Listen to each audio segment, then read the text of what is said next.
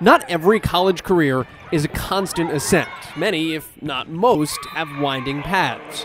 So meet Bailey Baumer. It's been nothing short of amazing. I know that I made the right decision 4 years ago. Those are the kind of kids that you want in your program, somebody that's just wants to be out there, wants to work, wants to compete. That's exactly what Baumer's done in 4 years, earning time in the back row as a true freshman, then starting her sophomore year as a top pin hitter early. High school, hitting was my thing, and then sophomore year to finally get back into my routine and what I had been doing, and that was a great feeling. But she's worn a lot of different hats since then. Steve was like, wow, you're a great passer. I'm like, okay. He's like, I could see you coming in and being a libero. I was like, all right, that's different. Really fell in love with her as a passer. I mean, she's just a physical body, just great athlete. But still turns out isn't immune to injury. Her back derailing her sophomore spring. It was between my L4 and L5. So that spring it was mostly when the girls were doing conditioning and lifting, I was stretching, I was biking, which for me that was probably the hardest part, sitting out of things. She's somebody, she's gonna play through it. She's gonna do anything and everything to act like she's 100%. Baumer wound up having it fixed and limited to just 32 sets as a junior, with younger players moving up on the depth chart.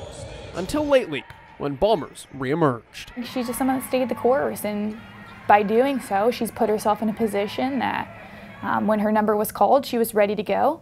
And since then, she's not let it go. It's been so fun and something that I was really hoping that I would get to that point this year, and I mean, it's just been great to actually get to where, my goal. That's where I wanted to be after surgery, after everything that's gone on, so it's been huge. Sometimes in your senior year, you can see people that are just ready to get through it and, have a good career and it's over. But with Bailey, she's gonna do everything she can to max out her final weeks as being a part of our program. Even if that means sometimes running on empty.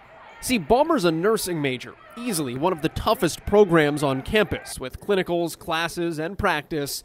Her days are full. I think it's just, loving what you do. So I love volleyball. I love the nursing and what I will be doing and helping people. So just that motivation kind of keeps me going. And yeah, if I have to stay up late one night, work on a care plan or studying, it's okay, great, but I get to wake up early in the morning and go to practice or go to clinicals. She's bound and determined that she's going to be a great nurse, and she excels in the classroom. We'll make it work. We'll make it work, whatever. So we'll come in the afternoons. If I'll go one-on-one with her in the afternoons if she has to leave practice early so she can continue with those reps. And it's all paid off for another week at least, and maybe more.